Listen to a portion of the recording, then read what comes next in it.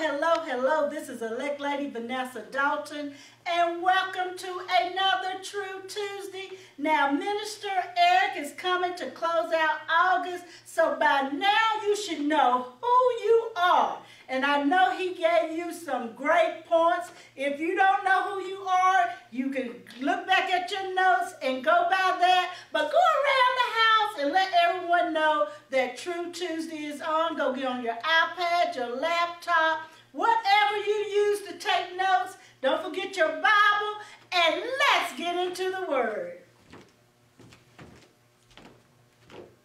Good evening, everyone. Glad to be before you again. We're going to start in a quick word of prayer, and then we'll get into this lesson. Heavenly Father, we're thankful for this opportunity to be before the people again, Lord, to be here for another True Tuesday. Lord, we thank you for the word that you've left us to study, and Lord, I just ask you to help me to give them something they can use and they can put into practice. Lord, I thank you for all that you've done for me. I thank you all you've done for us. In Jesus' name I pray. Amen. Okay, we're finishing up. This is the 5th week, and who you are. And this one, you are the people of God. So we're going to start in 1 Peter 2 and 10, which says, "For once you were not a people, but now you are the people of God. You had not received mercy, but now you have received mercy." This is one of the most powerful descriptions in the whole of Scripture of who the Christian is. And it's important and powerful as anything I've said so far. Now, the Hebrew word for people in this verse is laos. In Strong's, that's the G2992. And it means a people, people group, tribe, nation, all those who are of the same stock and language. What that means for us is that once we have believed in Christ with our hearts, confessed him with our mouths, and are saved, we become a people. We become a tribe. We become a family. We become a group that speaks the same language. And that language that we speak should be led by the Holy Spirit's prompting. We should be speaking the word and a word of life into people, a word of encouragement. So we should have that same language, the language that God speaks to us. In Ephesians 2:10 through 13, Paul writes this, "For we are his workmanship, created in Christ Jesus for good works, which God prepared beforehand so that we would walk in them. Therefore remember that formerly you, the Gentiles in the flesh, who are called uncircumcision by the so-called circumcision, which is performed in the flesh by human hands, remember that you were at that time separate from God, excluded from the commonwealth of Israel, and strangers to the covenants of promise, having no hope and without God in the world. But now, in Christ Jesus, you who were formerly were far off have been brought near by the blood of Christ." We have gone from being lost and alone to not having a hope, to being out there with no God to lean on, nobody to take care of us, nobody to shield us, nobody to love us. We've gone from that to being a family, to being part of God's family, to speaking that same spiritual language that he's given us. We have been shown mercy by the Lord by his laying his life down for us and taking it up again, which allows us to have an eternal future. It is in Christ Jesus that we who were formerly afar off, as the scripture says, we were totally estranged from God. We were totally separated. We were not looking for him, but he was looking for us.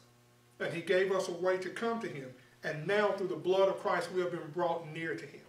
And that's a wonderful thing. That's a powerful thing to understand that even while we were in our sins, God was willing to save us and wanted to save us.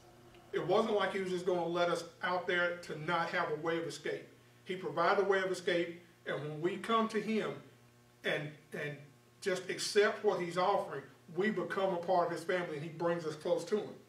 In Titus 3:5-7, Paul wrote, "He saved us, not on the basis of deeds which we have done in righteousness, but according to his mercy, by the washing of regeneration and renewing by the Holy Spirit, whom he poured out upon us richly through Jesus Christ our Savior, so that being justified by his grace, we will be made heirs according to the hope of eternal life." That's wonderful grace and mercy, y'all. Because of that wonderful grace and mercy, we are saved. And that same grace and mercy allows us to be the people of God. He's made us into a people group.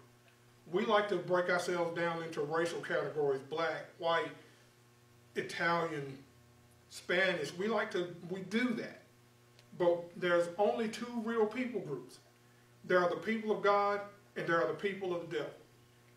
By him laying his life down, picking it up again. And by us having faith in what he did, we get to move from one category to the other. We get to move from being people of the devil to being people of God, and that's a wonderful thing. And it's not because of anything that was in us. It's not because we were smarter or better or we knew better. It's because God offers that same thing to everyone. And we followed the prompting of the Holy Spirit. And I'm so glad that I did, and for you out there that have, I'm so glad that you have. And for you that haven't, today's the day that you can follow him, that you can make him the Lord of your life, that you can confess with your mouth and believe in your heart that Jesus Christ came as a man, that he died on a cross for you, and that 3 days later he rose and he's ascended into heaven and he's coming back to gather his own. If you believe that, you're no longer out there in the world by yourself without God, without a family. You have a worldwide family, the family of Christ, and that family will embrace you and love you. So take the opportunity to join that family today. So I'm concluding this message this month, and I thank you for your time and your patience all month. I just want to urge you to remember just who you are in Christ. You're living stones that are forming the temple of God. You're a chosen generation. You're a holy nation, a peculiar people, a people that have been set apart for God's own service, for his use, to be his. He sees you as special. That's who you are. You're a royal priesthood. And finally, you are the people of God through Christ Jesus. So remember who you are. Don't let anybody detract from that. Don't let anybody tell you that you're not.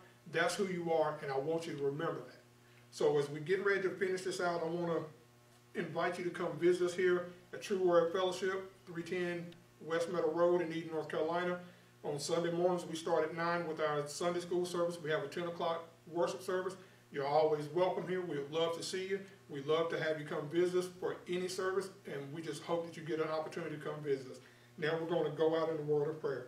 Heavenly Father, we are thankful for this opportunity to know who we are in you, that we are new creatures, that you have transformed us into a family, that you have made us a holy nation, a holy priesthood, a royal priesthood, that we are a peculiar people, that you have called us out and set us apart for your use.